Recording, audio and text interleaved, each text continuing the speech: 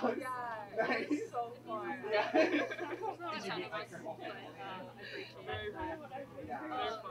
Yeah, and that like they're like stuff like that. I am so young to have He's getting yeah.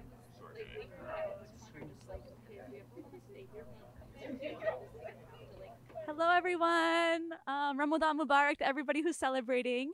I just wanted to say that this is really special so right over there, we have Sister Hada and Basmala, who we love. We were actually just in Morocco recently. Sister Hada is actually Moroccan and showed us a really great time there. And we're here, we left our cooking at home for Ramadan. We have 2 hours to break our fast. And we left it because we thought it was so important to show up for our community. Vermont constantly praises itself for including people of color and being diverse and welcoming and all. How many all our welcome signs can we see around this neighborhood? But then we look at the only Moroccan spot in the whole state, one of the very few people of color owned businesses in the whole state, and you're increasing the rent by 150%. That's not all they're welcome to meet. And during the holiest month in the year, when we're fasting, when we can't eat or drink, we're getting closer and closer to the last 10 days, which are so holy to us. That's not all they're welcome. And to do that to a local owned restaurant in one of the most diverse neighborhoods in Vermont is just shameful. So I just want to say, we came through during Ramadan because this is important to us. And if you hurt one person in Vermont, one person in our community in Vermont, you hurt all of us. So we're here for that reason. Thank you all for being here. And Ramadan Mubarak to anyone who's celebrating. Thank you.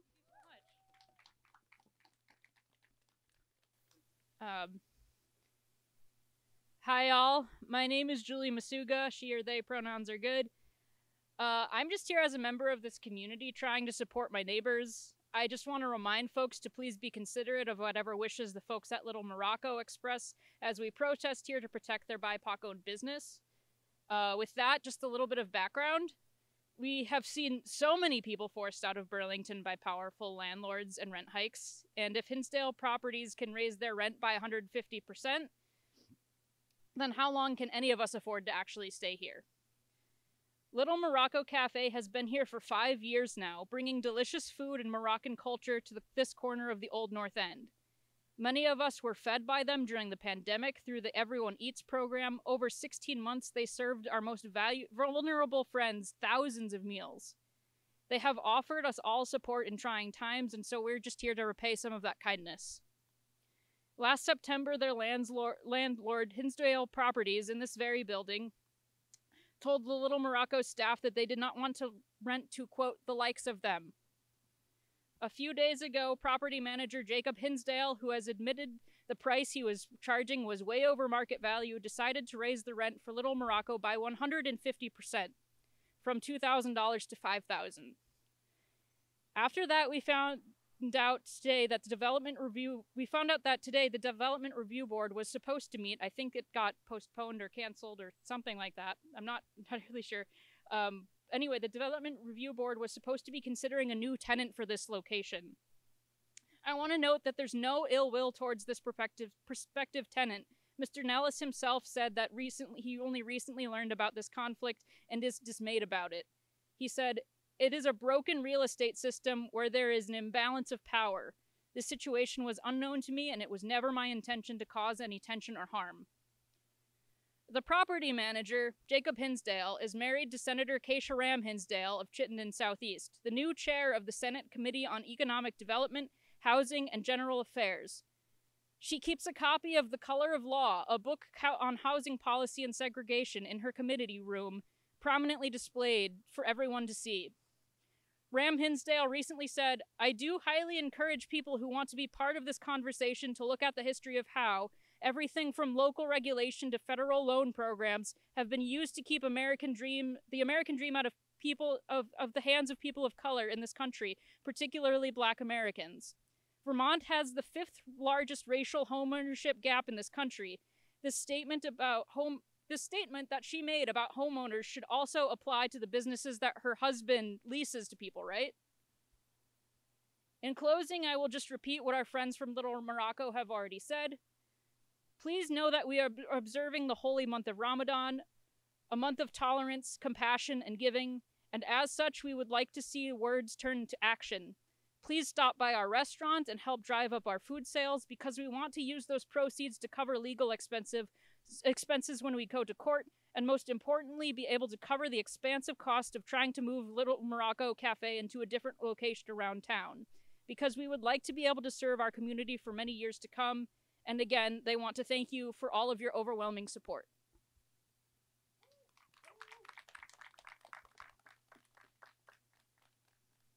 Anybody else want to say some stuff? It's okay if not, we can also do like some just hanging out and chanting or whatever y'all want to do.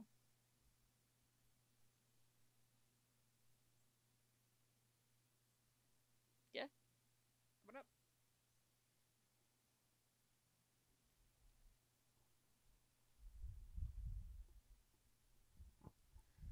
All right, hi everyone. My name's Nick. I'm a chef at Single Pebble.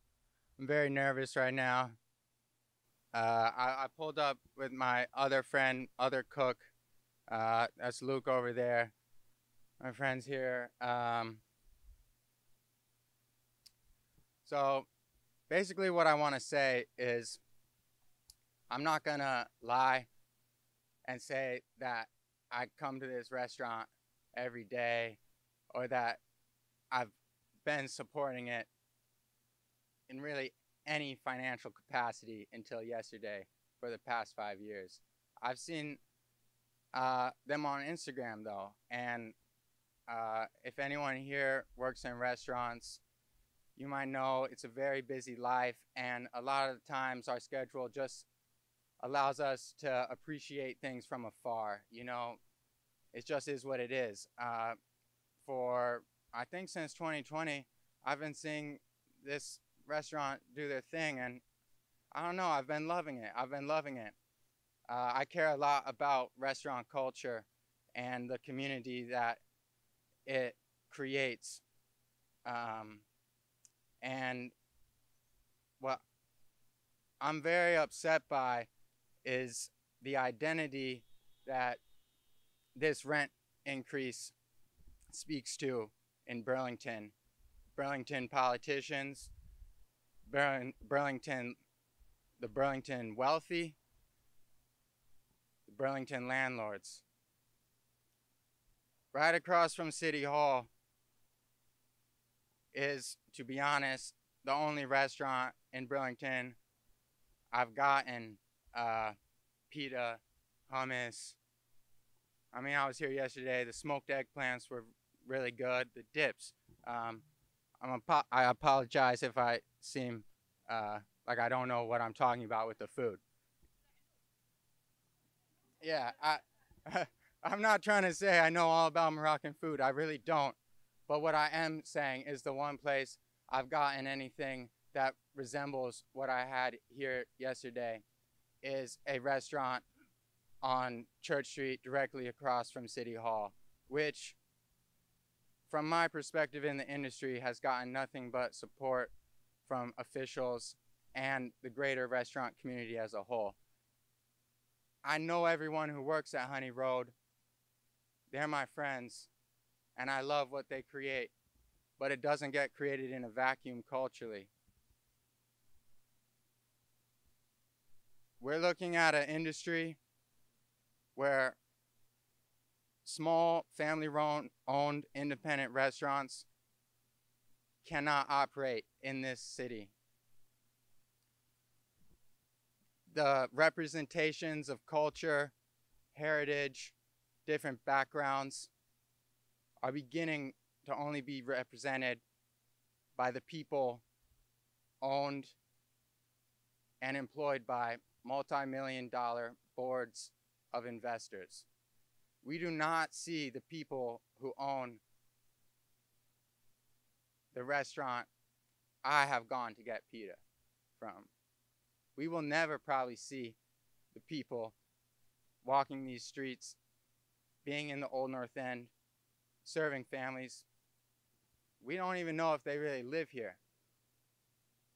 Is this the identity we want for Burlington? Do multi-million-dollar boards of investors get to decide our identity? All right, that's all I got. Hi everyone, my name is Grace. I'm here from Burlington Tenants United. Oh, can you hear me? Hi, my name is Grace. I'm here on behalf of Burlington Tenants United. We're an organization in Burlington that supports tenants of all kinds in Burlington and all of Vermont to fight landlord power and to fight against greed and oppression that landlords perpetrate on us every single day.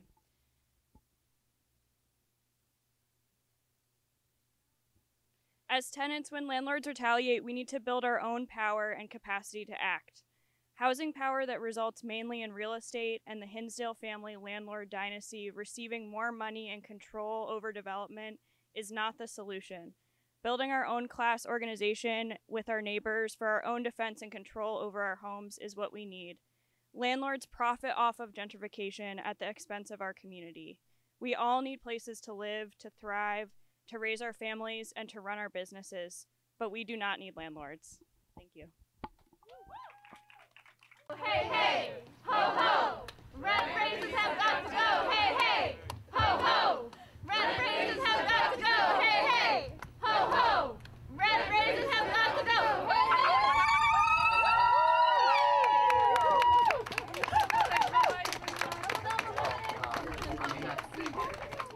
There's not really an end time, so if you feel like you need to meander off, feel free. There's nothing else really planned because the RV thing got postponed. So I'm not saying I'm not trying to take not yet.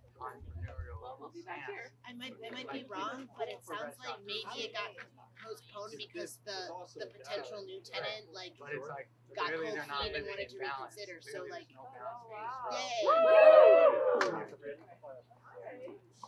This is working somewhat. Hooray! Noise. Right. They want to say or just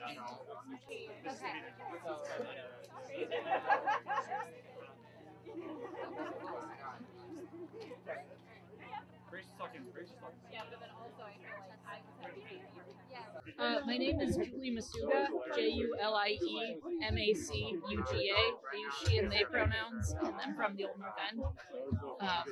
And I saw that the rent price was going up by 150% and asked the folks at Little Morocco if having a presence here would be helpful to them, and they said yes. So they just shop people to come, and we're really just trying to do whatever we can to support this BIPOC owner business from getting priced out of Burlington like everyone else is. If Hinsdale Properties is to see this, what do you want them to take away from?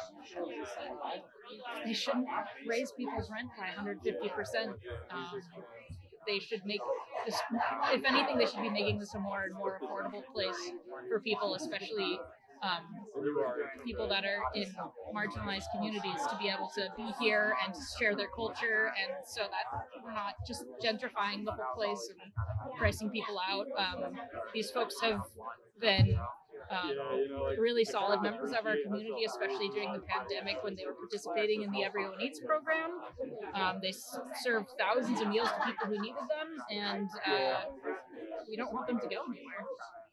Why is it important that these small family-owned restaurants, especially BIPOC restaurants, are here? I think because it just brings so much more vitality to our communities. It brings us more perspectives. It brings us delicious food. It just makes Burlington a much richer place to live and exist in. And I want it to be somewhere that Burlington's always saying that it's so welcoming, and I want it to actually be that way. And this is a quieter part of town, and it's really nice to be able to come somewhere like here and just feel like I get to, be transported to Morocco for a second. I don't know. It's just, I'm running out of things to say. What are the concerns about possibly a bar moving Well, as I said earlier, there's not really any ill will toward the prospective tenant, but there are some concerns. I've heard rumors that there are concerns, at least among the development review board folks, that having a bar somewhere here, particularly next to a place where children are learning, just wouldn't be ideal. And again, it's a quieter part of town. I think a lot of people who live here would like to keep it that way. Anything else to add? Anything you ask? Yeah, I'm curious. I'm Joy. I'm from Vermont Public. So obviously this organized event. Did you organize this? Yeah. What comes next for people who care about this issue? I don't. Well, this protest kind of came together in the past 48 or so hours after a bunch of us found out about the rent increase. So everything happened kind of suddenly, and so I don't think I can really speak to that yet. Obviously, I want to take leadership from the folks who are running the restaurant and do whatever they want to make whatever they want to have happen, and do so respectfully. And well, the development review board was supposed to talk about this tonight, and then I'm not sure exactly what's happening with that. So I think it's kind of on Hinsdale now to respond and hopefully cancel this rent increase. In the meantime, there's a big ask for people to come and eat here. Yes. So that's a really great way to show support economically and also just through actions. And there will probably be updates coming from them soon of other ways to support. But please eat the food. It's very good.